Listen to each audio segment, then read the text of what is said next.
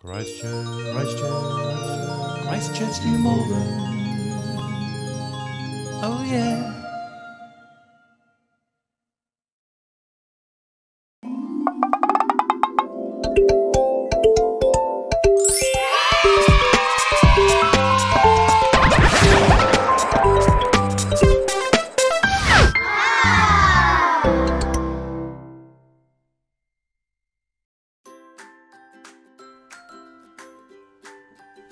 Hey everyone! Hi!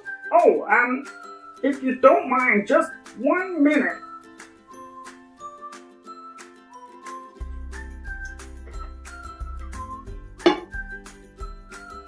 What was that?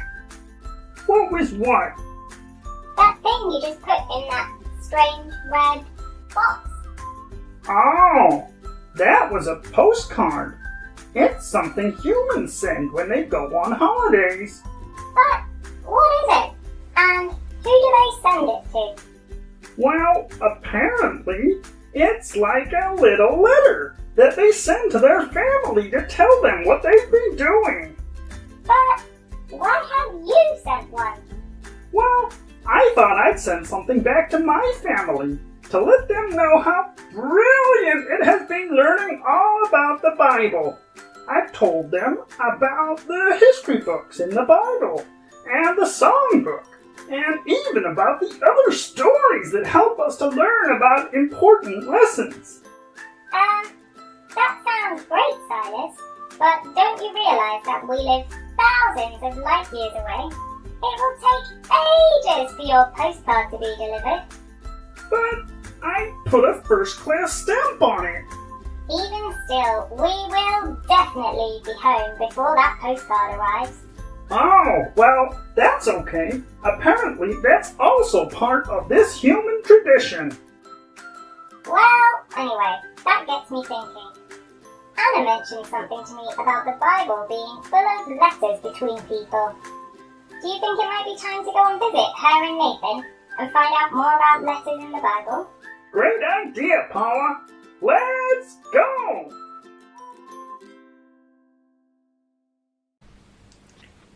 Hi everyone. Do you remember what we did last week? We had a look at some of the stories in the Bible, stories that Jesus told and how they can help us to understand big and complicated ideas. And this week we're going to look at a different kind of writing in the Bible. We are going to look at letters. The New Testament is filled with letters that were written to different churches around the world just after Jesus had completed his rescue mission. The letters in the Bible were sent to help those brand new Christians and to give them advice about how to live God's way in a world that wants to live its own way. Now, even though those letters were written a long time ago, when we read them now, there's still lots of really useful advice that's relevant for us today. Things like how to be kind, even when we're being treated badly, how to stand up for what we know is right, how to be a big, loving family with people who are different from us. Reading these letters helps us to learn what it means to be a part of God's big family and how to continue to grow into the people that he created us to be, the best possible versions of ourselves.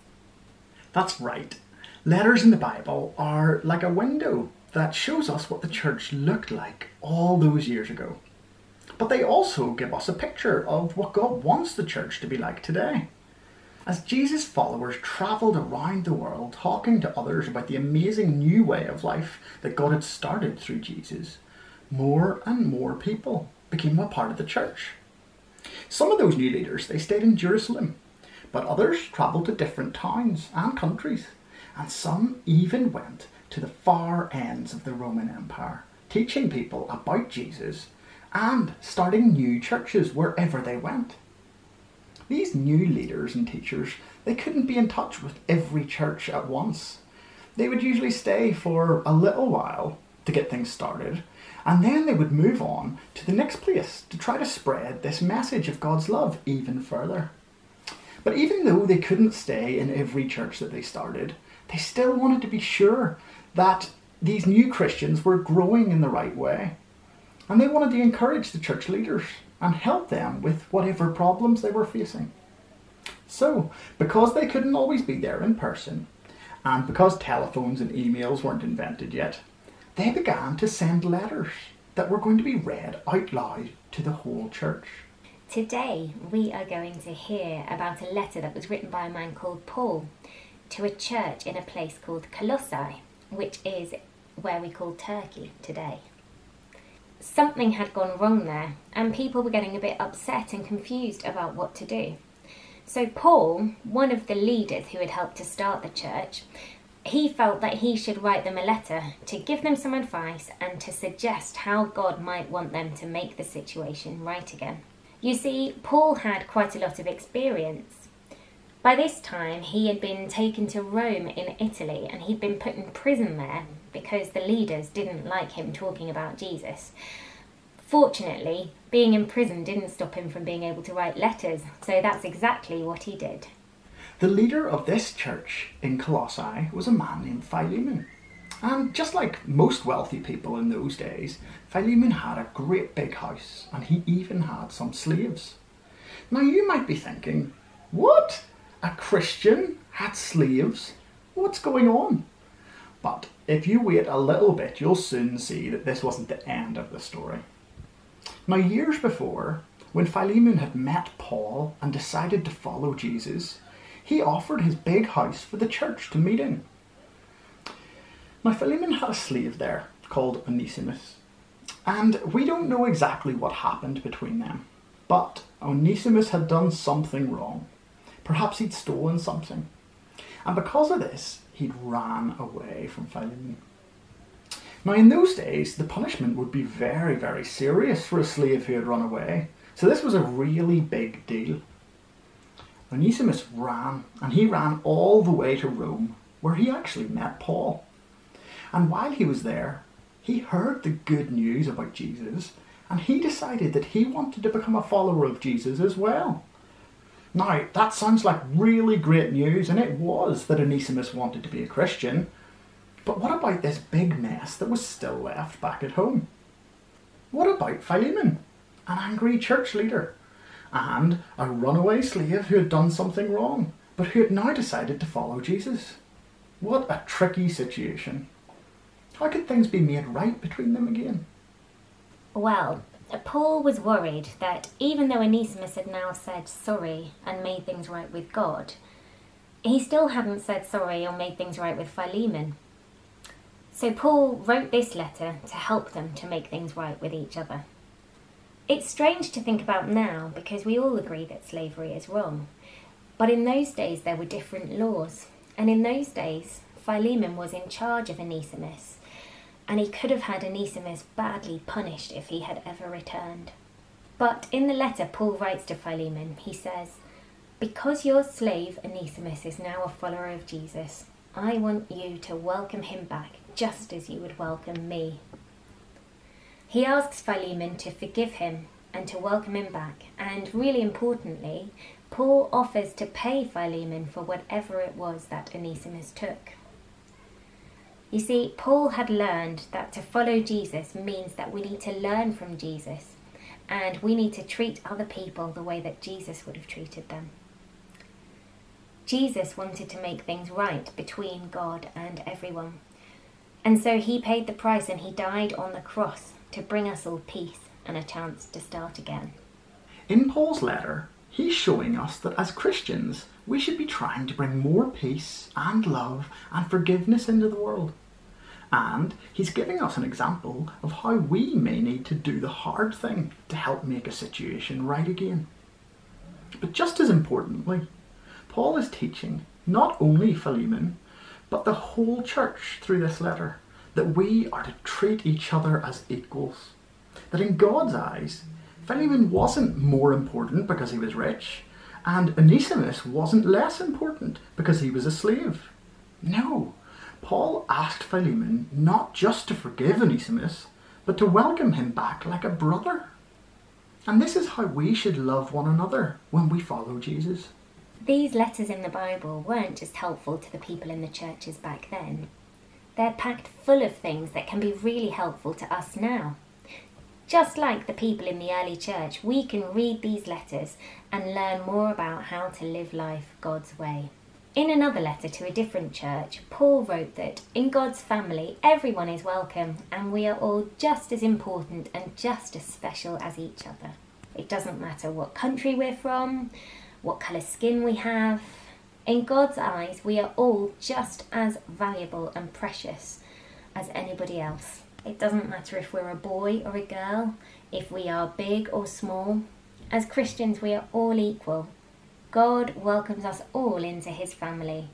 We're all part of the big family of God. And we're going to sing about that now.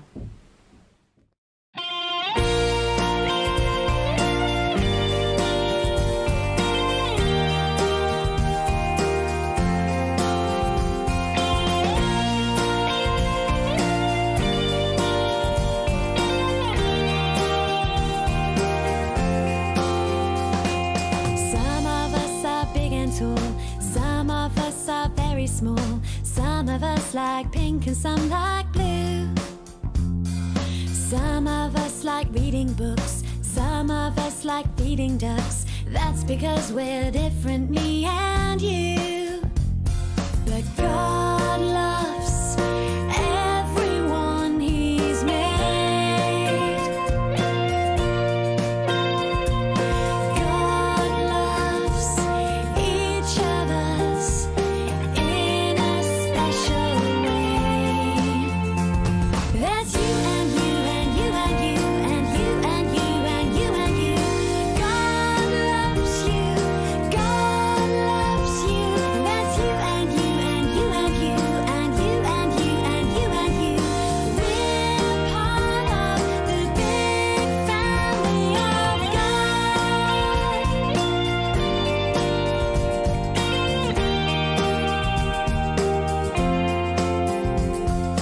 Some of us have curly hair. Some of us have specs to wear.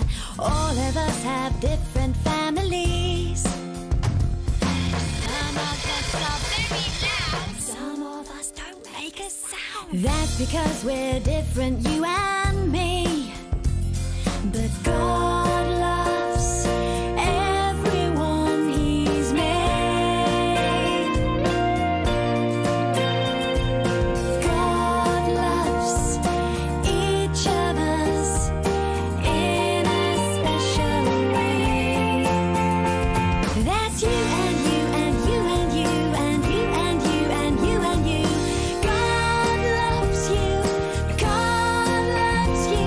That's you and you and you and you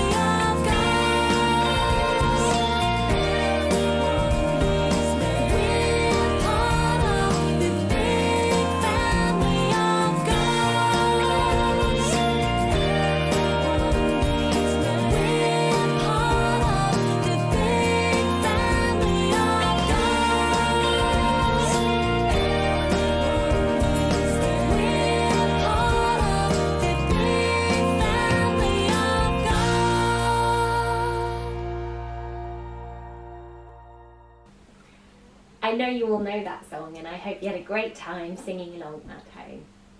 But now we're going to do the craft. So I really enjoyed learning all about the letters in the Bible, and we thought that this week we could make some cards that we could send to people. So I'm going to show you how to make 2 pop-up cards. We've got this one with a dog, so you pull the tongue and the ears pop up. And we've got this one here with a cat. Meow. So first of all, I'm going to show you how to make the dog card.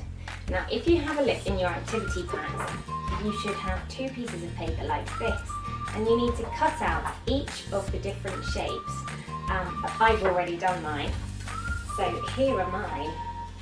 So once you've cut out all of the pieces to make your dog card, you need to fold along the dotted lines. So there's one at the top of this piece, which is the dog's face. There's one on each side of this blue piece. You also will be able to see that there's a solid line in the middle, so you need to cut along that really carefully. You might need a grown-up to help you with that bit, and that's important for the pop-up later on.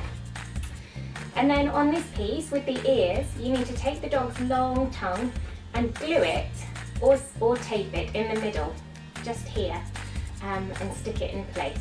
And to make the pop-up work, you're going to pull on the tongue to pop the ears up, so it does need to be stuck on very securely. So when you're ready to put your card together, start with this piece of paper, and you want to, where these edges are folded over, very carefully put glue just along those bits. It's really important not to get any glue on the white part of the card, otherwise your pop-up might not work. And then you want to stick it onto the front of your card, and you want the top part to be level with the top of the card here where your fold is.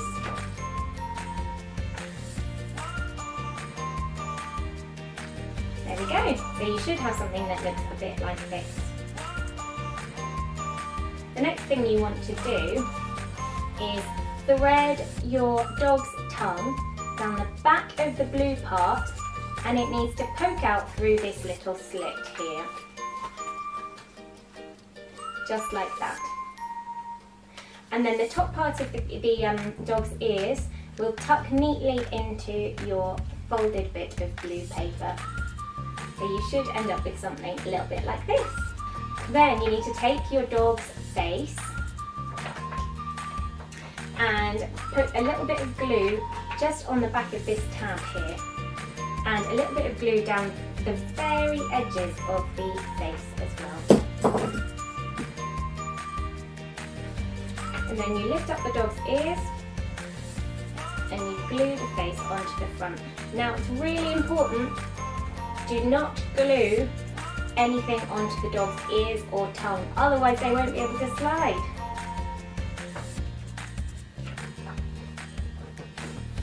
So once it's glued on, you'll be able to see the top bit of the dog's head from the back of the card, and you'll see the face on the front. Now we're nearly done. The next thing to do is stick on the dog's body. So you can put glue all over that bit.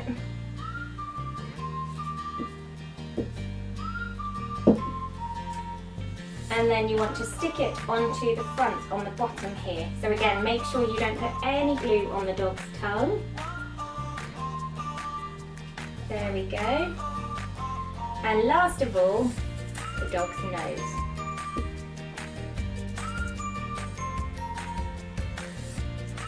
There we are.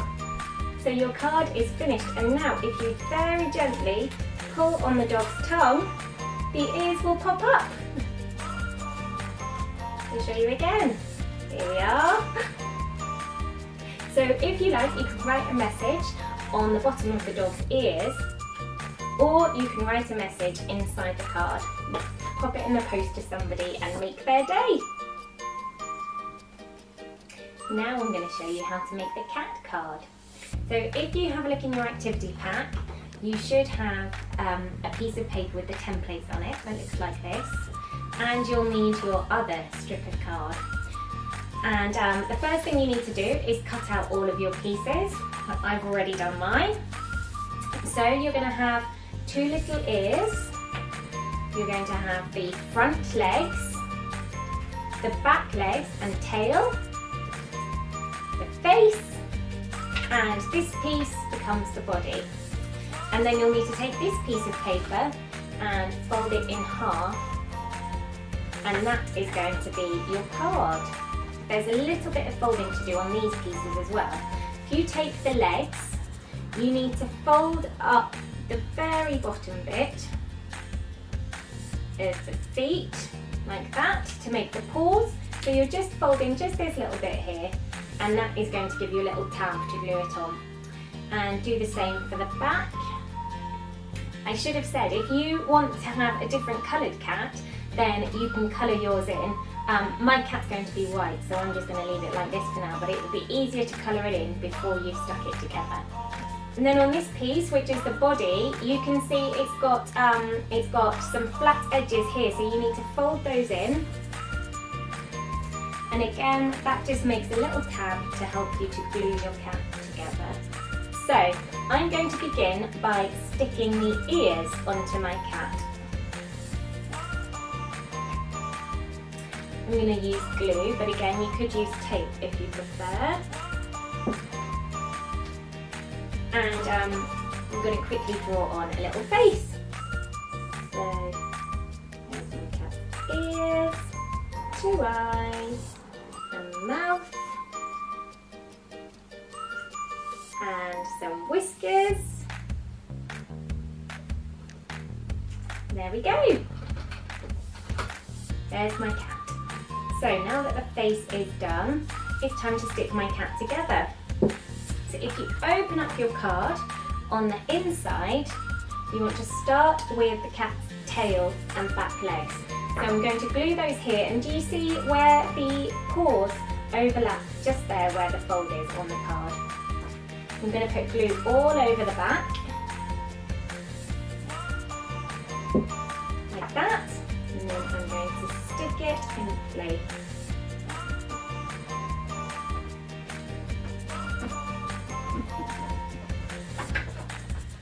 So I can make sure my paws are folded over.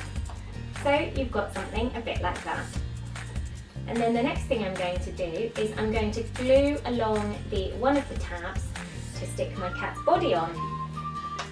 So I'm going to put glue just on that edge, on the tab.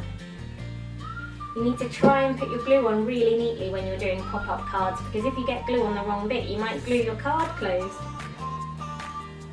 And then I'm going to stick the body on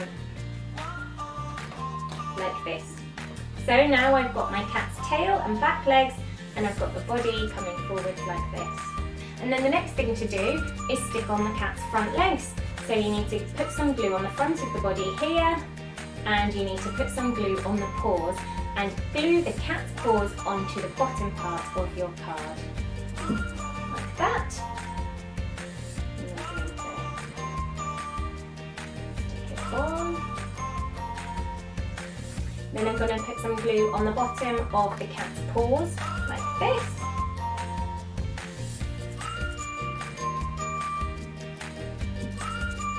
And I'm going to stick them down.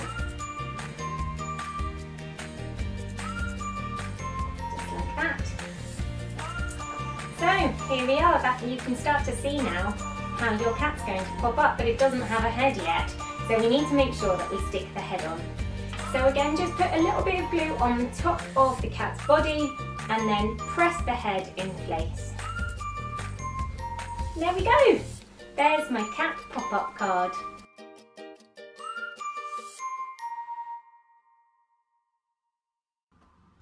Whoa! I loved learning about how we're all part of one big family, and how everyone is welcome in God's special family. Even aliens like us. Yes, and I love learning about letters too. How they are ways that we can learn from other members of God's family, even if they lived in a different place or even a different time in history. How we can all help each other learn how God wants us to live. I know. I wonder what we're going to learn next week. I can't wait to find out more about this special book. Bye!